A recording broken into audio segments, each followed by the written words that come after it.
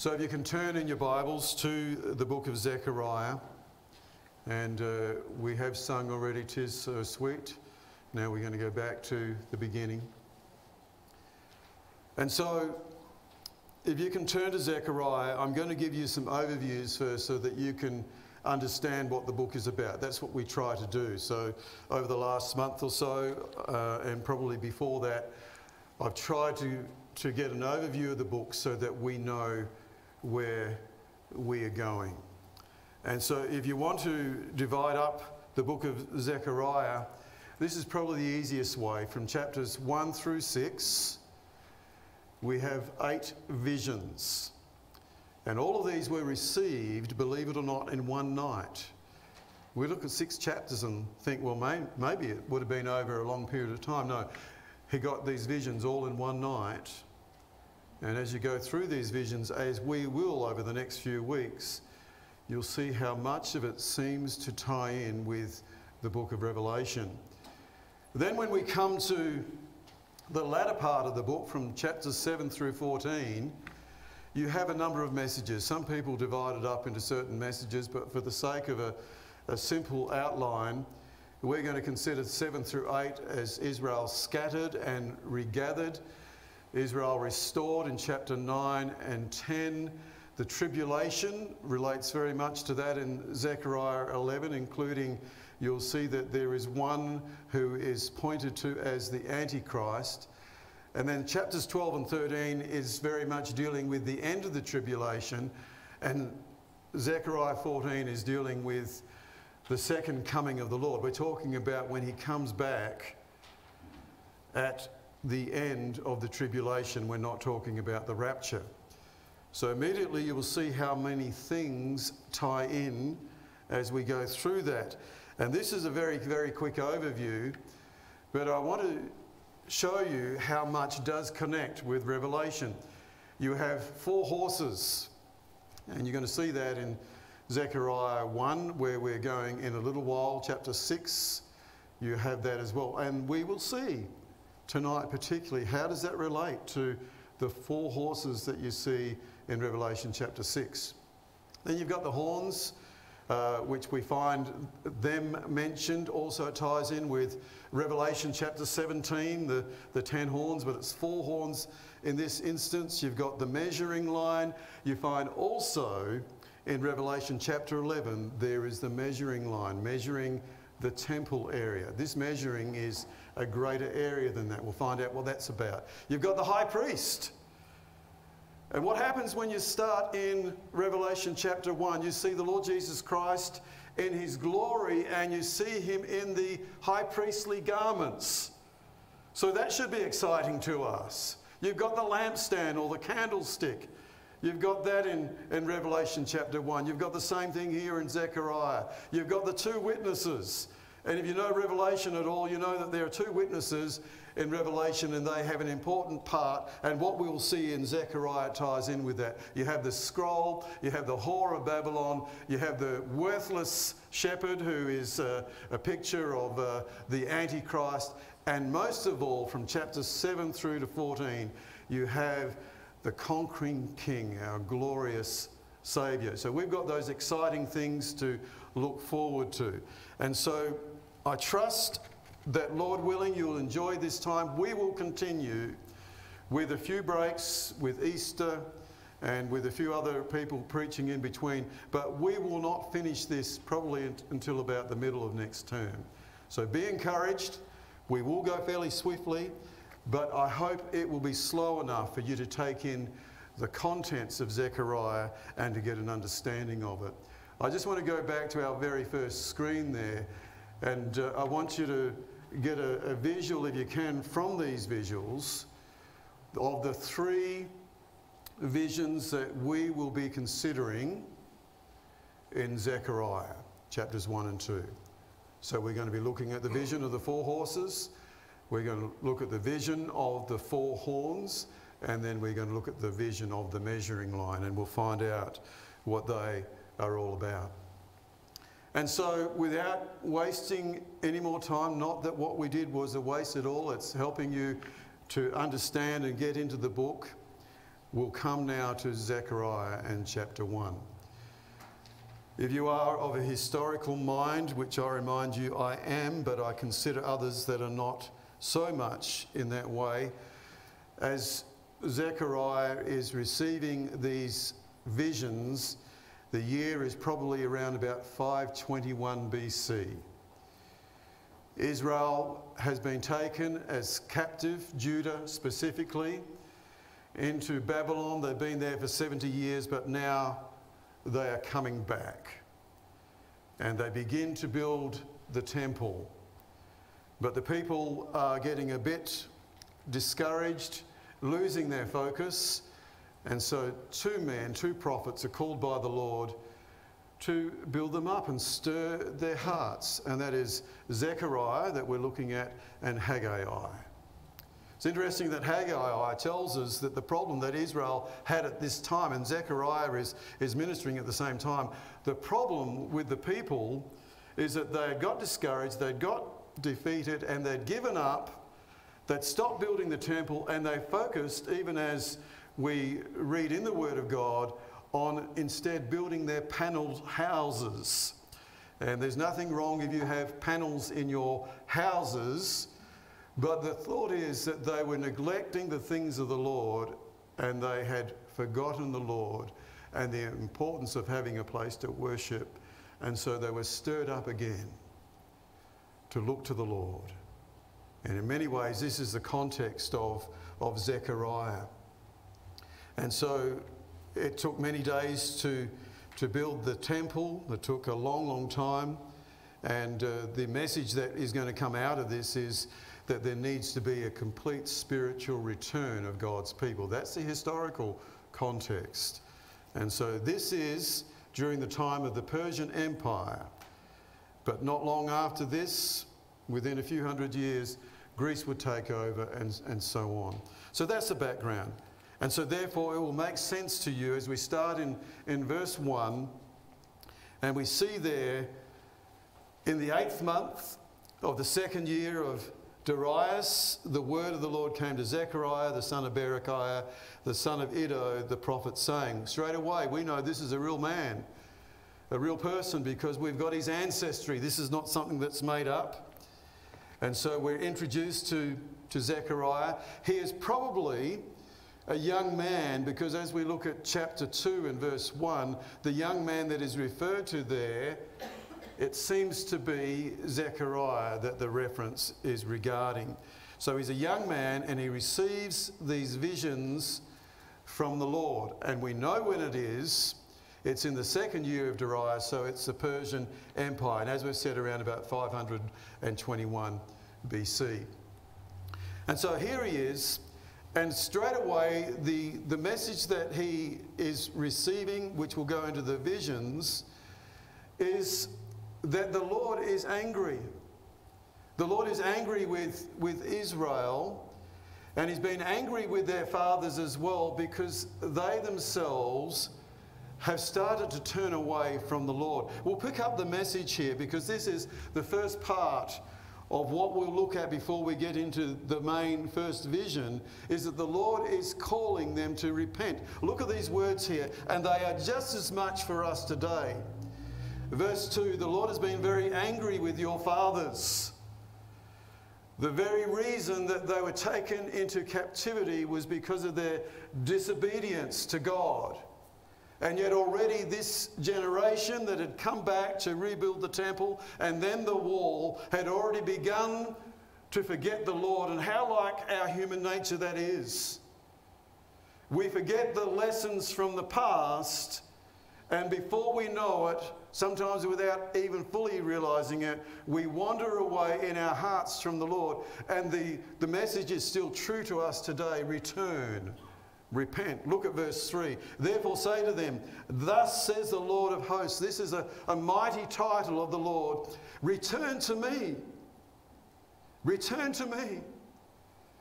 And how much we need that message in our age today. Return to the Lord. Return to me, says the Lord of hosts, and I will return to you. Isn't that interesting? The message is, return to me, and then I will return to you. Somebody had said this, and I remember many years ago, that God is a gentleman. He doesn't force us to repent, but he wants us to. And as soon as we return to him, he returns to us. Just like the prodigal son. When he made that decision to return to his father, the father was rushing there to meet him. What a message we need to hear. Verse 4. Do not be like your fathers, to whom the former prophets preached, saying, Thus says the Lord of hosts, turn now from your evil ways and your evil deeds. But they did not hear nor heed me. They didn't take notice of me, says the Lord. Your fathers, where are they? And the prophets, do they live forever? Yet surely my words and my statutes, the word of God therein, which I commanded my servants the prophets, did they not overtake your fathers? So they returned and said, just as the Lord of hosts determined to do to us, according to our ways and according to our deeds, so he has dealt with us.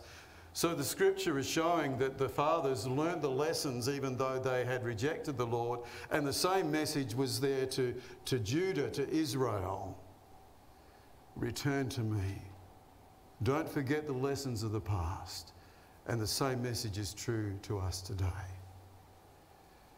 What a sad state our nation is in. The Word of God rejected, the Word of God forgotten, the foundations of our society built on the Word of God is forgotten. And we're in a sad state because in forgetting God, there is not a repentant heart over our sin. So then we come to the vision of the four horses here. And this relates to what has just happened. Zechariah has introduced himself there in verse 1. And the message that he is giving introduces the visions, but there are a few months before these visions are received, all in that one night. And so let's pick this up in verse 7. It says, on the 24th day of the 11th month, which is the month Shabbat, in the second year of Darius, the word of the Lord came to Zechariah, the son of Berechiah, the son of Iddo, the prophet. So here, he's going to receive the vision, and it's going to involve many visions. And it says there, I saw by night, and behold, a man riding on a red horse, and it stood among the myrtle trees in the hollow, and behind him were horses red, sorrel, and white. We'll go into more detail, and we'll quickly cross-reference to Revelation. But if you know Revelation chapter 6, you know that there were four horses. Can you remember what the colours were? You had, starting off with white, and then you have black, and then you have the pale horse, and you've got the red horse. So somebody's got it right. There you go. So isn't it interesting here? What you see is there are two red horses. There's a sorrel, which can be like a speckled, multicoloured horse, and there is a white horse. There is no black horse, but obviously they are going to tie in together, which we'll see in a moment. They're among the myrtle trees. Myrtle is a tree that doesn't grow too high. It is a fragrant tree. It is often speaking of being crushed and fragrance coming out. And so in many ways what we're seeing here is the Lord is telling Israel and warning them that there will be war that will come if they reject the Lord again. There will be war that will come. And we know that in the world's rejection of the Lord Jesus Christ, there is war coming. The great war to end all wars. But praise the Lord, we believe from Revelation, the end of, the beginning of chapter 4, and also in 1 Thessalonians chapter 4, that the Lord will take away his church to be with him before that war comes. And so it's interesting, isn't it? You have this here. You see the horses that are mentioned. You have the various colours, but there is 2 red horses. Why would this be? I think personally, as we look at Zechariah, we need to see that although much of it was fulfilled historically, as with most of the prophetic books, there is usually a double prophecy regarding it. And you'll see that it is quite obvious as we go through this, that some of these things have never been fulfilled. So therefore, there must be some future aspect to it. And this is what we're going to focus on primarily, the future aspect of it. And so excuse me if I do not go too much into the historical area. And so you see the horses mentioned there. You see the 2 red, the sorrel and the white. It says there in verse 9, "Then I said, my Lord, what are these?" And so the angel who talked with me said to me, "I will show you what they are." Now we believe as we go through this, the angel is identified as the angel of the Lord. And if you've done any study of Scripture, you'll know that in the Old Testament, the angel of the Lord is a title of the pre-incarnate Christ. The Lord Jesus Christ did not begin at Bethlehem. He's always existed, and in the Old Testament, not saying that the Lord Jesus Christ is an angel, but there is a title that is given to him as the pre-incarnate Christ, as the angel of the Lord. And so we believe in studying through this that the man that is referred to here is the pre-incarnate Christ. And I believe it's then looking forward in the future to the Lord Jesus Christ being engaged, particularly in the tribulation time, as the high priest interceding, as the judge at that time, and then as the victor as well. And so it says in verse 10, "And the man who stood among the myrtle trees answered and said, These are the ones whom the Lord has sent to walk to and fro throughout the earth." So they answered the angel of the Lord who stood among the myrtle trees. Notice this one is clearly identified as the angel of the Lord, and it seems that he is on the first red horse, who stood among the myrtle trees and said, "We walk to and fro throughout the earth, and behold, all the earth is resting quietly." Let's see whether we can bring some of this together. And so it is giving us an explanation of what these 4 horses mean. You see that there, that these 4 horses are those who walk to and fro throughout the earth, and behold, all the earth is resting quietly. And I think the thought is that at this particular time, when this was written, the earth was resting quietly in many respects, but it's a warning that as these horses go to and fro, that one day war will come. And I've got a point there, F, but before I come to that, I want to jump ahead so that you can see that there is a connection, I believe, between the 4 horses here in Zechariah and the 4 horses that are in Revelation. Now, if you were to go to Revelation, you can if you like. We have looked at Revelation the year before last. If you would like to watch those messages, they are online. But as we have gone through the book of Revelation, we clearly saw that when we came to Revelation chapter 6, that is the beginning of the tribulation time. And I believe the 7 seals, which is what the 4 horses are a part of, the 7 seals judgments are those which happen particularly in the first half of the tribulation. Because it is a revealing, it is obviously in chronological order, because otherwise it does not make sense, and you cannot interpret Revelation if you don't understand that. How does Zechariah connect with that? Well, it's not so much in chronological order. There is some chronology, because how does the book end? It ends with the Lord Jesus Christ as victor at the end of the tribulation, as the one who will be ruler of all going into the millennium.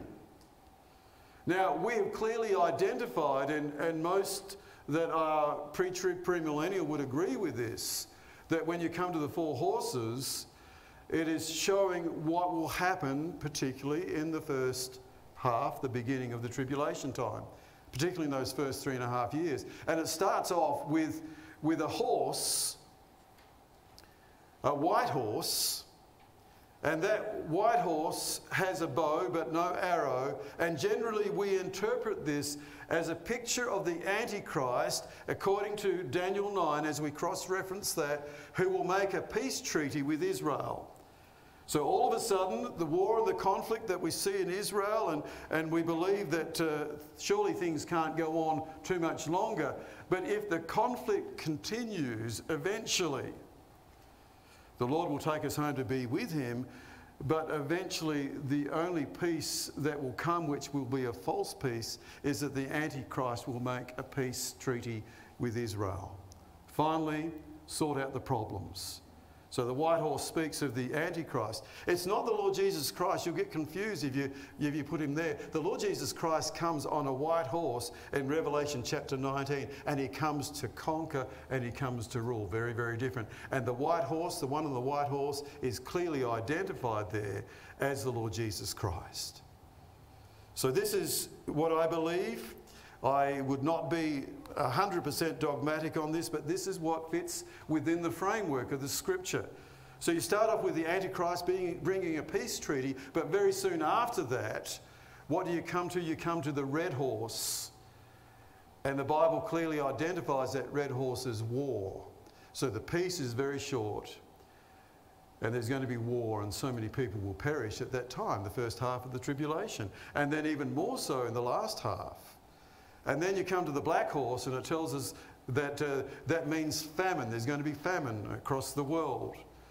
And then you come to the pale horse, which means death. And so how does this connect then with what we've seen in Zechariah? If you can go back there. It's interesting, isn't it? How does it start there in Zechariah with what we've looked at? What's the first horse? It's red. What's the second horse? It's red.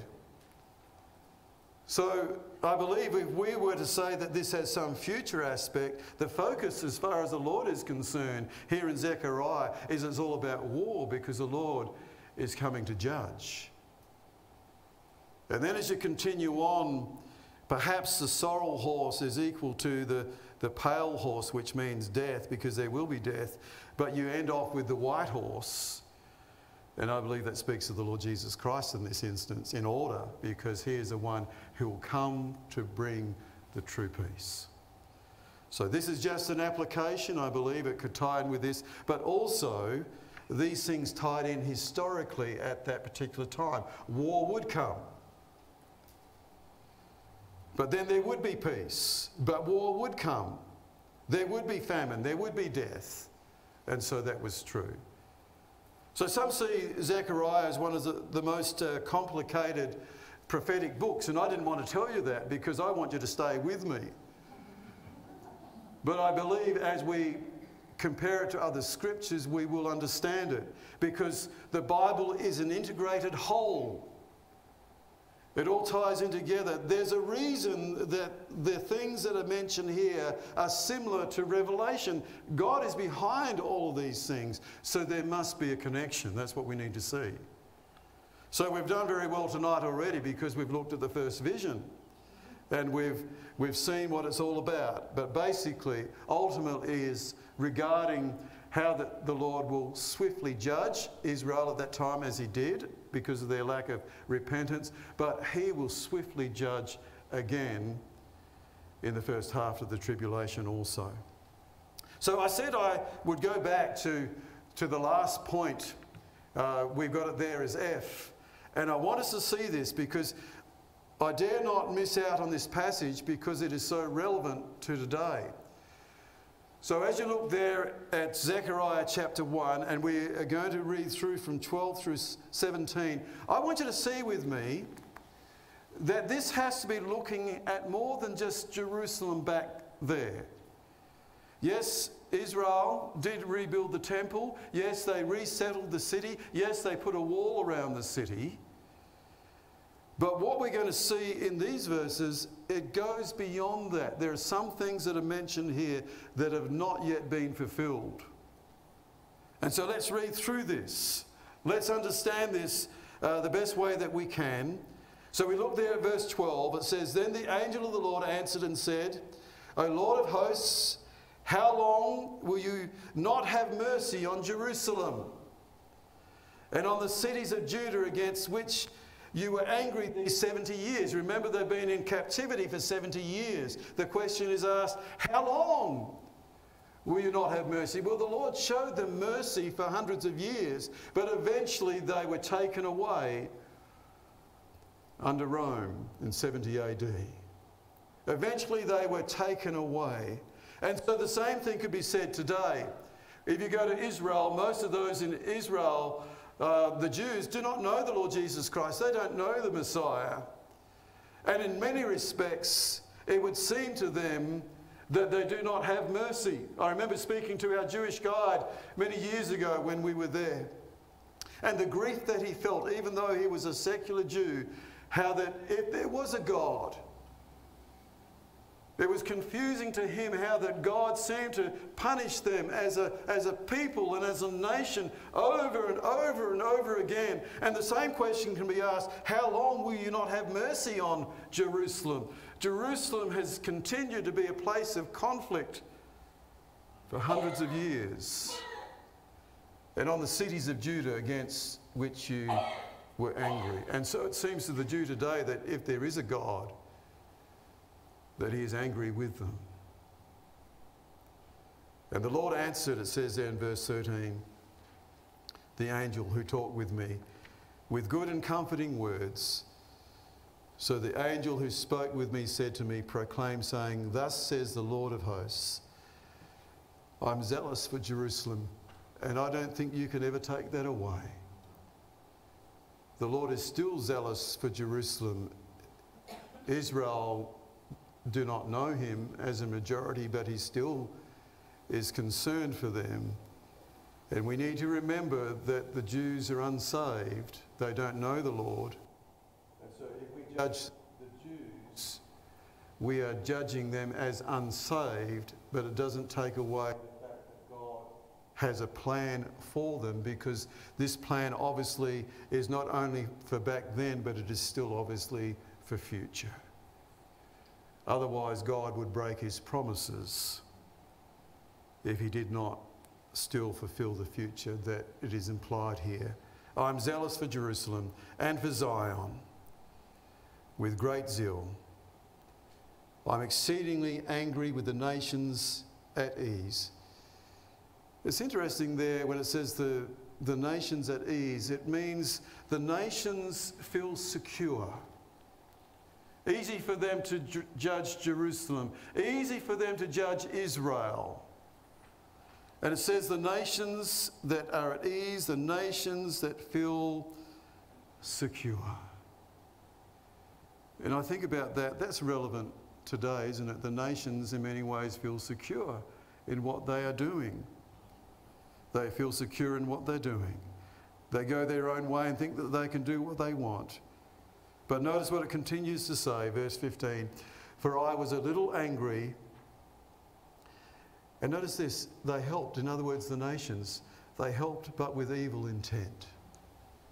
Doesn't that seem to be the way it is today in the midst of the confusion of what is happening in the Middle East? You wonder how much real intent there is to help. It seems like they want to help, but is it true intent? Here it says evil intent. This was true back then, and I believe it's true now. Therefore, thus says the Lord, I'm returning to Jerusalem with mercy. My house shall be built in it. We know that that has been fulfilled. The temple was rebuilt again, but I believe it's looking beyond to that time where we know from Ezekiel chapter 40 through 48, there will be the temple that will be there in the kingdom of God, in the Lord's kingdom. So look at what it is saying there, verse 16. I'm returning to Jerusalem with mercy. I believe that is still true. I believe that there is still mercy for for Israel, still mercy for Jerusalem. And we see as we study the scriptures in many parts that at the end of the tribulation that the nation of Israel will finally repent, and as a nation they will all turn to the Lord.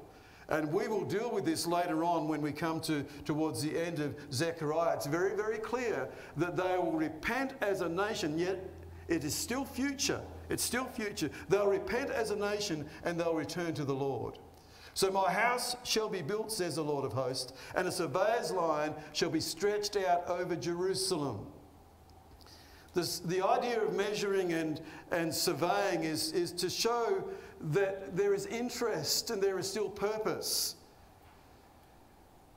If I get out a measuring tape, which we've got to do for our doors over at the manse, it shows that I've got some interest. I'm engaged with what is actually there in front of me. And so I believe what we're seeing here is that the Lord is engaged, He's interested back then, but still now in Jerusalem, in Israel. Verse 17 again proclaims, saying, "Thus says the Lord of hosts, my cities shall again spread out through prosperity. The Lord will again comfort Zion and will again choose Jerusalem." I believe much of that, some of that was fulfilled, but much of that is still future. So I say to us, how can we argue against this? Because all of this has not been directly fulfilled, so there is obviously still some future purpose. Yes, Israel as a nation is rejecting the Lord, but one day, because the Lord has never forgotten them, they will turn to the Lord. Do we believe the promises of God's word or not? And so we come now to the vision of the horns. And already I feel like I'm losing time, but we'll look at these and we will try to make some applications as quickly as we can. And I know that you're engaged with this and excited how that it is relevant to today and to the future. And so we have there the vision of the horns. Now, the horns are often used in the scripture to speak of power, and particularly to speak of Gentile nations. And why would it use horns? Well, horns are something that you want to avoid if you have animals with horns, because the powerful creature behind those horns gives you quite a nasty bump, and I found that out sometimes with some of our rams. You avoided the horns more than anything else.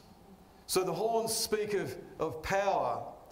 And it's interesting in Daniel chapter 7 and verse 24, as we go back to Daniel, you see there that clearly the horns are identified as powerful nations. So that this is what the horns are referring to. And in Daniel chapter 2, remember that metallic image that you have there. You have 4 major powerful kingdoms identified. Remember? Babylon, Persia, Greece, Rome. And we're going to see, I believe, that the 4 horns represented here are the same. They are the same.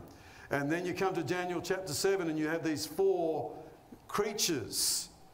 The same thing identified with those 4 nations. And so what I believe we're seeing here is it's recognising how that these nations would come against Israel, but remember it ends in Rome, and that which comes out of Rome, which I believe we see in our current age.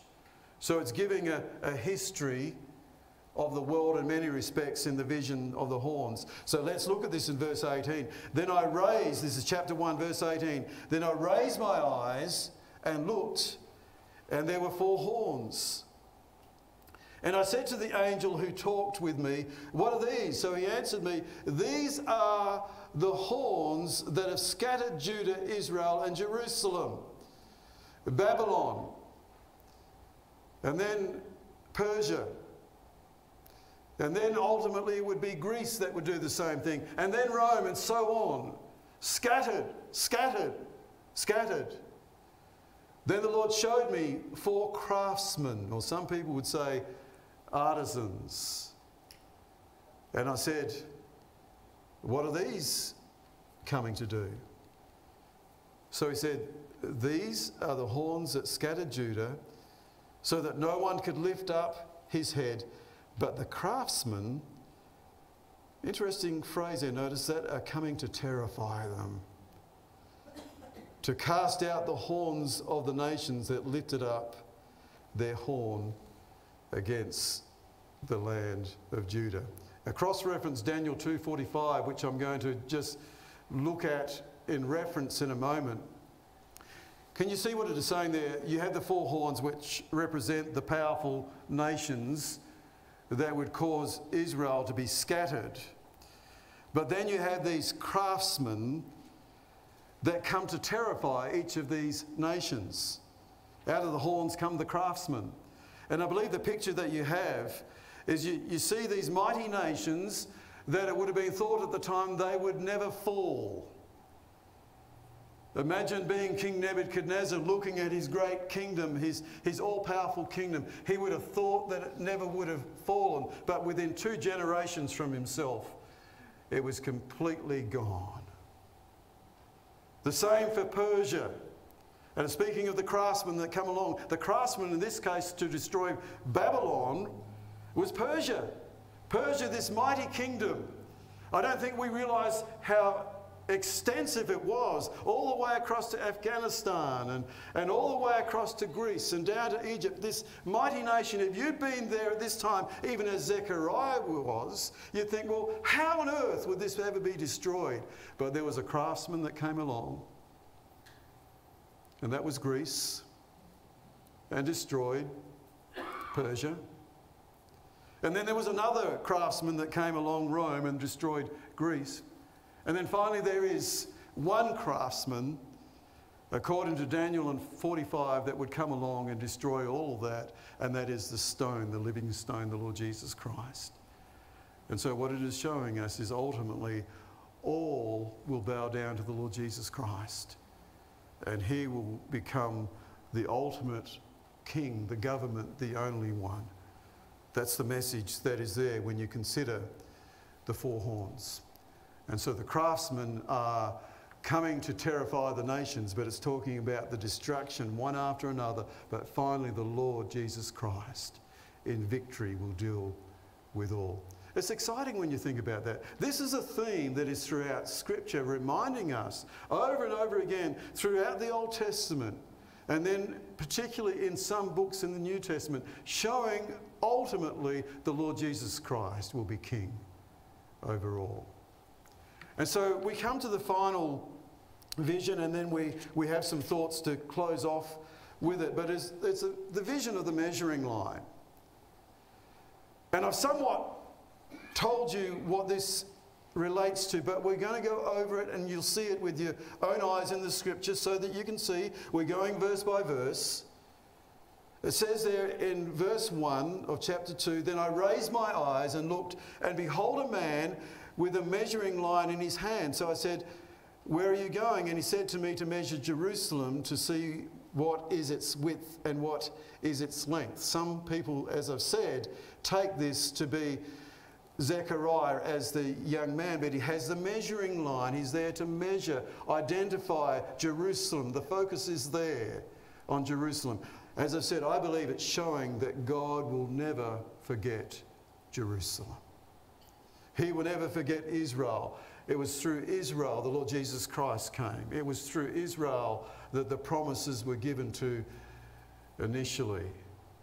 And those promises would never be taken away. And it says there in verse 3, "And there was the angel who talked with me going out. And another angel was coming out to meet him, who said to him, 'Run, speak to this young man, saying, Jerusalem shall be inhabited as towns without walls because of the multitude of men and livestock in it.'" I don't believe we've ever seen Jerusalem like that. It had some walls built around it, but it's never been a place of peace. But it is telling us one day, and this is yet future, that Jerusalem will be without walls. In other words, in absolute peace. And that will only happen when the Prince of Peace will rule. For I, says the Lord, verse 5, will be a wall of fire around her. Doesn't mean in judgment, it means a wall of fire for protection. We know in certain parts of the world today, you put, if you want to protect your animals, you might put some bushes around. If you really want to protect them, you light some fires, because the wild animals don't like the fires. And so the same thought here is that the Lord is saying, I'm going to be a wall of fire around her. I'm going to protect her. And I will, notice, be the glory in her midst. That is still a future promise. That is still true. Once again, it shows that God hasn't forgotten Israel. This is what this is all about. And we've already referred to Revelation chapter 11, where there is another man measuring the temple area, showing that God is still concerned for these things in the future. Yes, the temple will be rebuilt in the tribulation time, but that will be destroyed, and ultimately there will be Ezekiel's temple. And so there is an application for us as we close tonight, and we're going to finish off verse by verse, the last chapter. And there is some that was fulfilled historically. There are some things that relate to the history of the time. But once again, I believe you will see that it goes beyond that. We pick it up there in verse 6. It says there, up, up, flee from the land of the north, says the Lord. For I have spread you abroad like the four winds of heaven, says the Lord. Some people believe that this is referring to Babylon. There are some aspects of that.